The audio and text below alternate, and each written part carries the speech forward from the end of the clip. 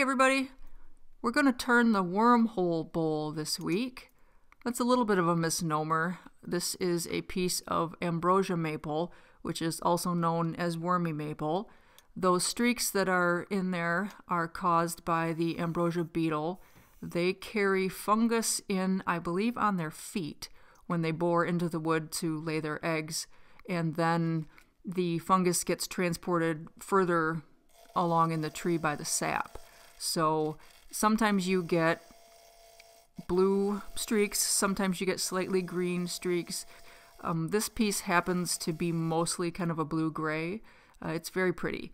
It does have actual holes in it, so it's not going to be a bowl for liquid of any sort, but it's going to be a nice size. I think the blank was about 8 square by 4 tall, and it is kiln dried. I think I ordered it from Woodcraft. I wanted something that I could make a yarn bowl out of, but I am going to do some more practicing on cutting the slot before I tackle that project on a nice piece of wood. So I decided to just go ahead and use this one for a bowl that I can add some detail to because it's already dry and I don't have to worry about it moving around.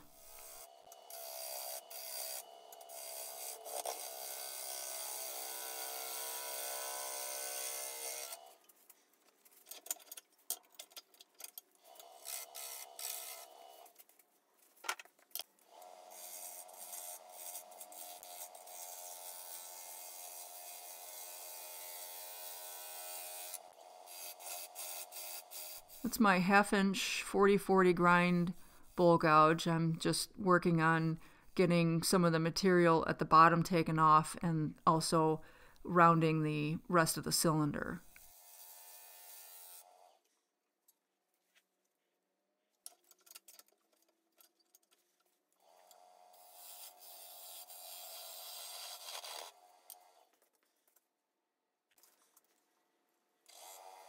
I'm going to use a tenon for the mounting on this one.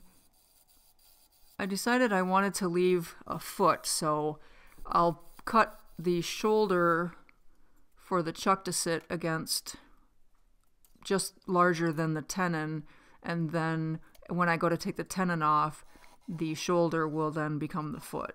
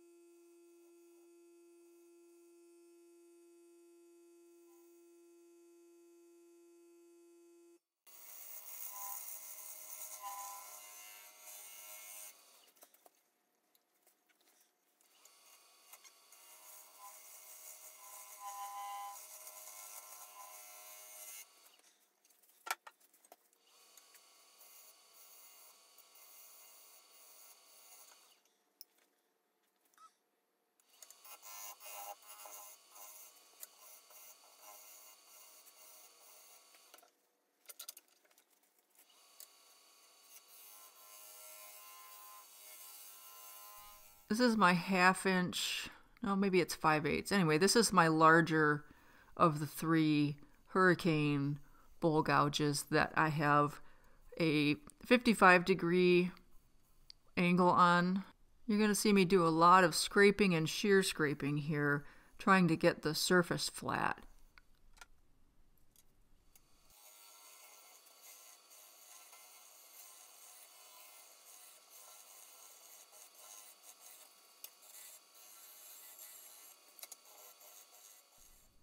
I'm still having a lot of trouble with little lines. Some of them are from dropping and picking up the cut coming around the corner, but I'm not really sure why I'm not able to get rid of them with, that's a carbide shear scraper, and I do some shear scraping with a couple of different bowl gouges. I went after it for a long time, and I finally decided that I should just carry on because there's a good chance that when I turn it around in the chuck, I'm going to have to clean it up a little anyway.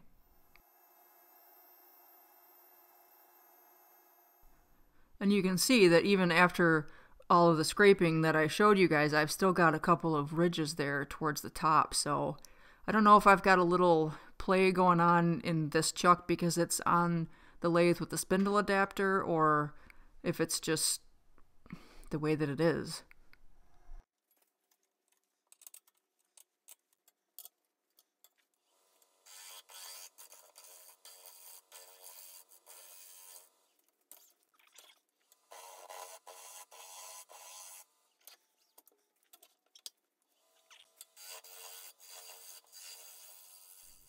And you can see I do have some wobble after I turned it around in the chuck, so back to scraping and shear scraping.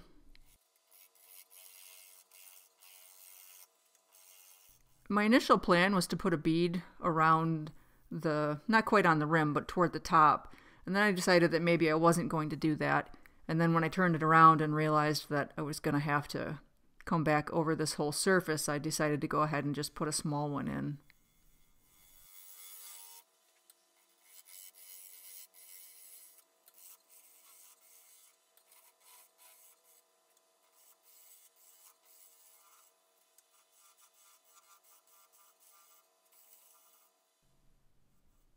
I think I'll have used all of my tools trying to get the outside surface here smoothed. I used a fingernail grind bowl gouge. I used a 55-degree grind bowl gouge.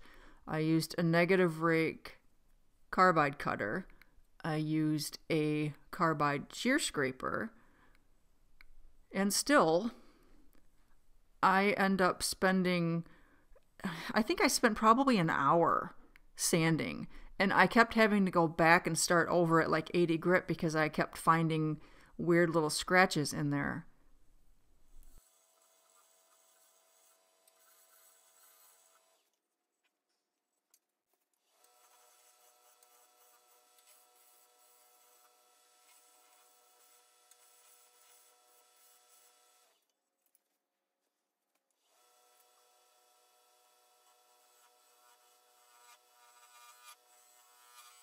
I just figured this is good practice.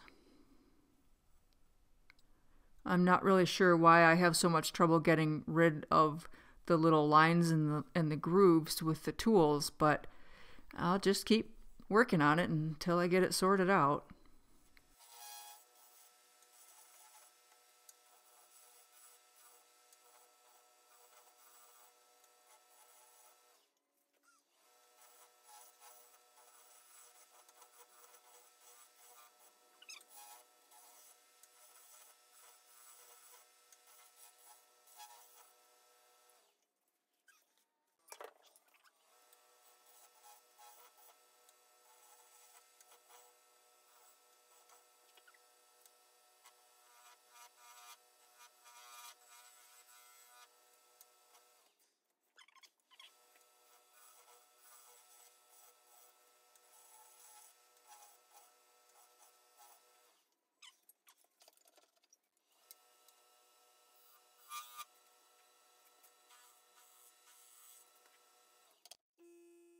Just using a little point tool to make some lines around the bead. That's my smallest spindle gouge.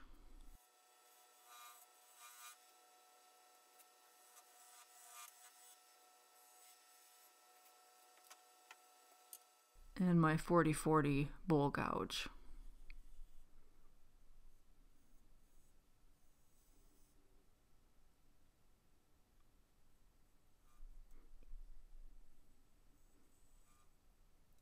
My skew I'm just using as a negative rake scraper. It has a nice point that I can get in right up to close to the edge of the bead. If I keep making beads, I really am going to have to get a beading tool.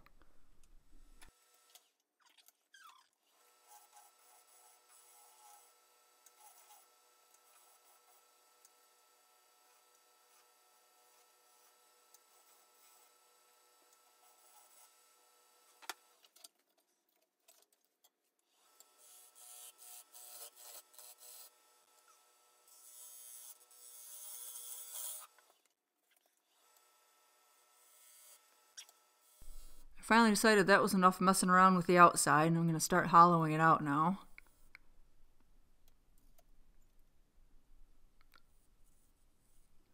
I'm mostly using my 1/2" 40/40 bowl gouge to go along the inside there, and also to cut back the center part so that I have clearance as I go down toward the bottom.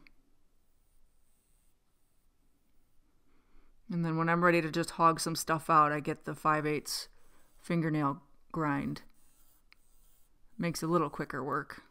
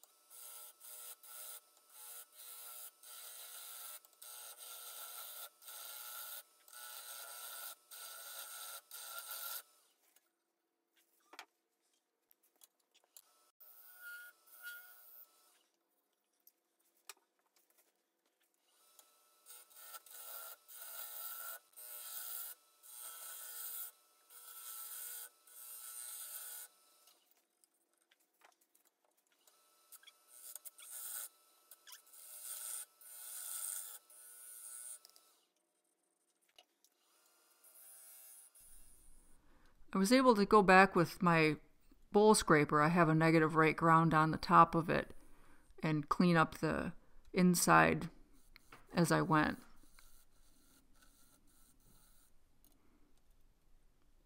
I didn't get very much chattering with this one, so I didn't have a lot of trouble with the lines on the inside, not nearly as much as I had on the outside.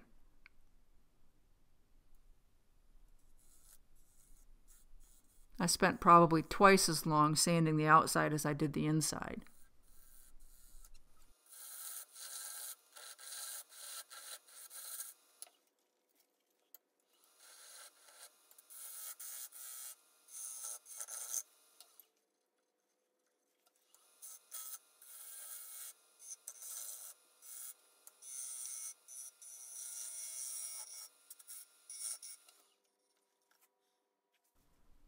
I'm using my negative rate carbide just to kind of hollow out a little bit of a depression there in the bottom.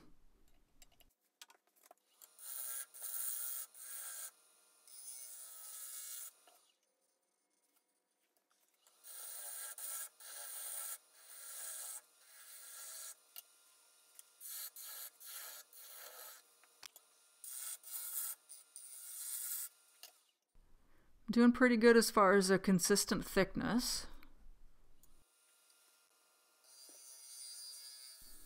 This was a little tricky because I've got the bottom toward the foot coming to kind of a narrow dimension. I had to be careful I didn't go through the bottom from closer to the side.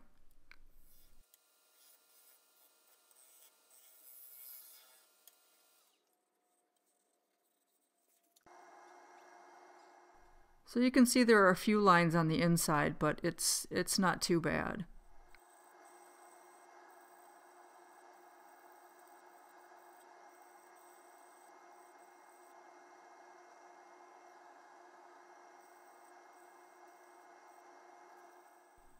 Just cleaning the bead up a little bit with the sandpaper. This is the beginning of my sanding woes. I've got the lathe speed down pretty far here. I think it's only maybe at 220 or 240, trying to see if that is going to make any difference in helping to let the sandpaper touch the entire surface and get those lines out faster, but it didn't seem to make any difference. So when I was done sanding, I blew it out with the air compressor and then wiped all the surfaces off with denatured alcohol. And then I put a 1 pound cut of shellac on as a sealer. And I'm using the Axe products on this one as far as finishing goes.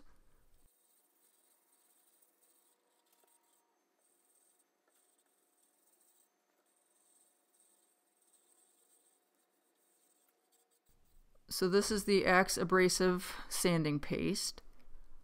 And I've got it all kind of rubbed in, and now I turned the speed up to, I don't know, maybe 1200, and I'm buffing it, get all the excess off and melt the wax.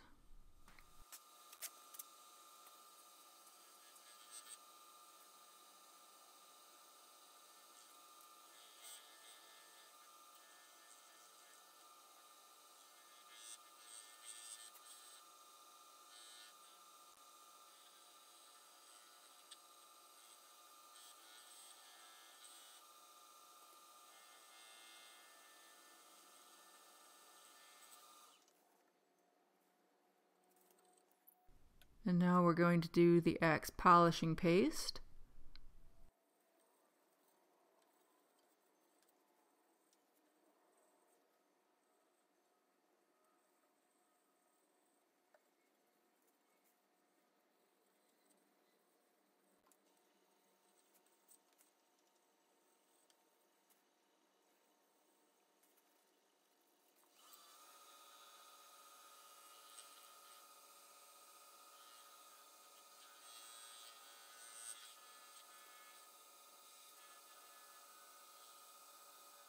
It's always fun to watch it melt in.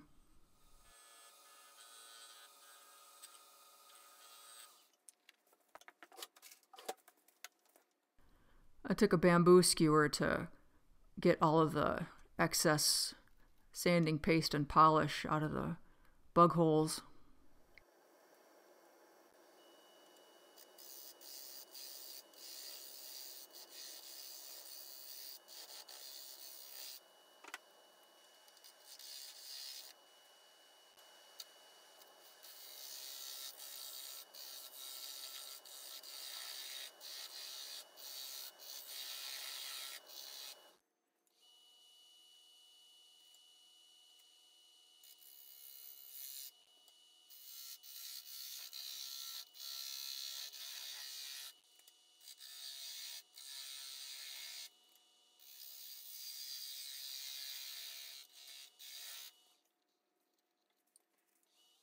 So I took the tenon completely off, and I've decided that I want to try to make the foot a little less thick, I guess, a little less tall.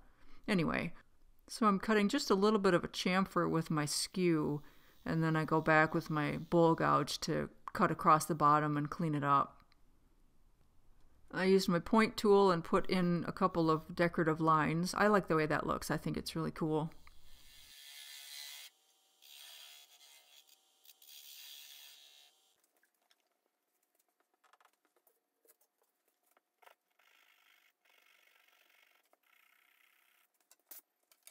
So after I got rid of the nub and sanded it up, I just soaked the bottom in shellac for now, and I will sign it and put probably some polish paste over it when I'm finished.